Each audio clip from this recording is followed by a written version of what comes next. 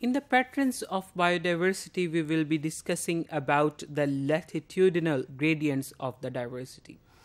So when we describe the globe and we see that equator, it has the least amount of the latitude, but as you go above towards the poles or in the north or below towards the south, the latitude is increasing.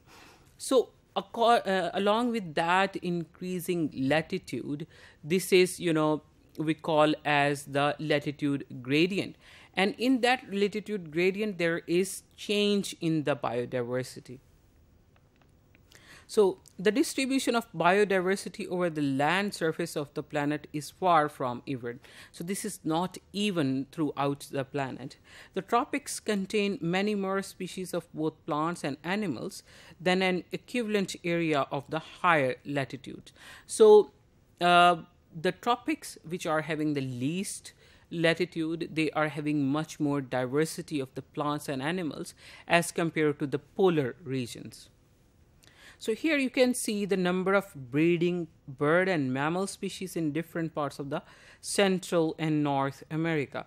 So on the lower side of the diagram, you can see the birds in the blue color and mammals in the white color, the Guatemala and Costa Rica. So these are the countries which are present in the towards the equator, while the U.S. states, California, British Columbia, and Alaska, these are towards the much more higher latitude towards the poles. So you can see that in the Guatemala and Costa Rica there is more number of breeding birds and mammals as compared to the California, and trend continues towards decreasing towards the British Columbia and Alaska because the latitude is gradually increasing more and more. And here you can see the number of species of frog in different parts of Central and South America, and that data was taken from the Groombridge.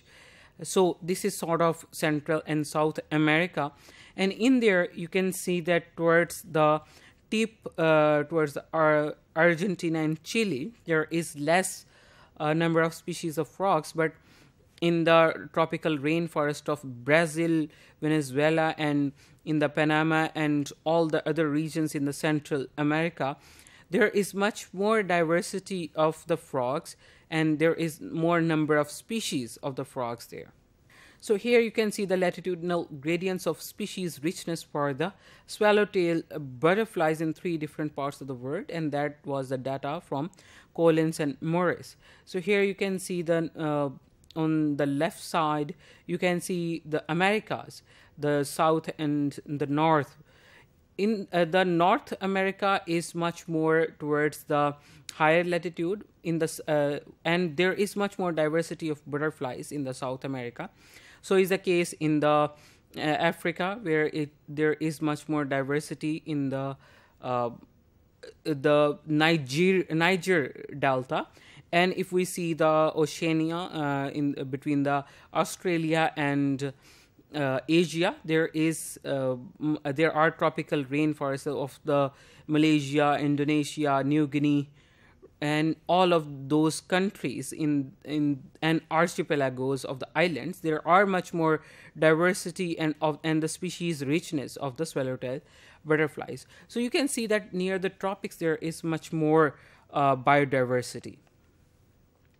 So regions with the highest evapotranspiration are able to support the highest diversity of tree species. So evaporation and transpiration, the plants are getting more and more water, they are able to do more photosynthesis, productivity increases. Productivity increase means there is more biomass available. Due to the more biomass available, the plants, animals, and all the organisms in the environment, they flourish due to the higher amount of energy in the environment. So evapotranspiration itself also correlates closely with the potential productivity of the region that we have just discussed.